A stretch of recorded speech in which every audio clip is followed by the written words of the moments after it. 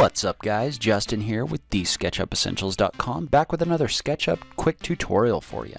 So today I'm going to walk you through a couple different strategies you can use to model some stair balusters. So the vertical picket pieces on stairs that run between the stair riser and the stair rail, the vertical pieces like that. So I'm just going to walk you through a couple quick ways to do that. And the way that we're going to do this is we're going to extrude these along a path. So I know I have a video about extruding things along circular paths or in a circle. You can also extrude things along a rectangular path. So I'm just going to walk you through kind of a couple of the differences between those two and what they create and stuff like that. So let's go ahead and dive into this thing.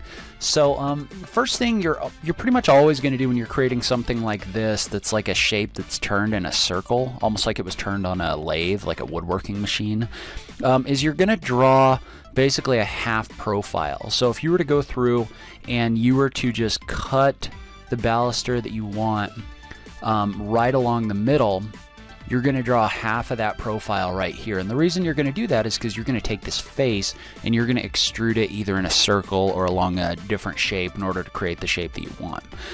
So anyway, I just want to walk you through kind of the differences. So there's like 3 different ways that we're going to talk about doing this. The first is you can just come in here and you can use a circular path in order to extrude this baluster.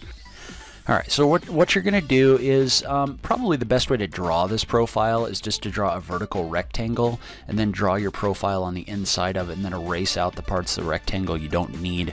And I've saved you the pain and suffering of watching me go through that because it took me a little while to draw these things. But anyway, so what you're going to do is once you've got your profile like this, you just come in here and click on your path that you want to extrude this along. In this case, it's a circle. Then click on that Follow Me tool and click on the face. And as you can see, what that does is that takes that whole thing and it extrudes it along a circular path, just like that. And you can come in here and you can right-click to reverse the faces so that you have the right face facing outward. So that gets you a certain style. It gets you these kind of round baluster tops and bottoms, and it also gets you this stuff, which is kind of a nice, like extruded circular shape. So that's one way you can do that. The second way you can do that is instead of extruding that along a circle, you can also extrude it around like a rectangle. So all you need to do is come in here and you need to make sure you draw a rectangle that's centered, or so that your baluster is centered along this face. But as long as this is right in the center of the rectangle, you should be good. And then you can come in here and double click this face and then do a shift click to remove the face itself from your selection. So now you've got this nice path selected. Now what you're going to do is you're going to do the same thing you did before. You've got your path. Come in here and click this Follow Me tool, and it's going to give you a warning that the path you chose doesn't begin or end on the extrusion cross section. That's okay. As long as this is a continuous path, you should get a fine result. So I'm just going to come in here and reverse these faces. But as you can see, this gives you a little bit different shape. You know, instead of this being kind of rounded, it extrudes it in a square shape, which means that your piece right here looks a little bit different. These stay square at the bottom, and then this, you know, gives you more of a squared off shape, but it's just got a different style to it. I think it looks just as good, but it just looks different.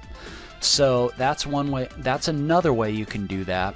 So the third thing you're going to be able to do is do kind of a combination of the two things. And so what that means is you're going to extrude different parts of this along the circle and different parts of this along the rectangle. So the way that you're going to do that is you're going to basically break off the different pieces by coming in here and drawing lines. So I'm going to stop right here on this face, so I'm going to separate this face right here and this face up above probably right here. So these are different faces just like this. And so then what you can do is you can come in here and you can draw a circle for one path, and then you can copy this and move it over for your second path and just use the midpoint as kind of your inference point. So you can use inferencing to make sure this is all centered. But basically what we're going to do now is a combination of the two different things that we did before. So we're going to start off and we're going to select this square path, and we're going to extrude this bottom piece along the square path just like this. So you see how that extrudes the bottom there. So that extrudes the bottom. We're going to do the same thing up above.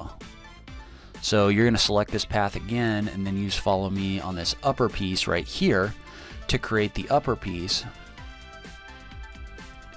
And then the last thing you're going to do is you're going to use the circular path to extrude this middle piece along a circle. So what you've got now is you've got your square baluster pieces on the top and the bottom, and then you've got your rounded off stuff in the middle here.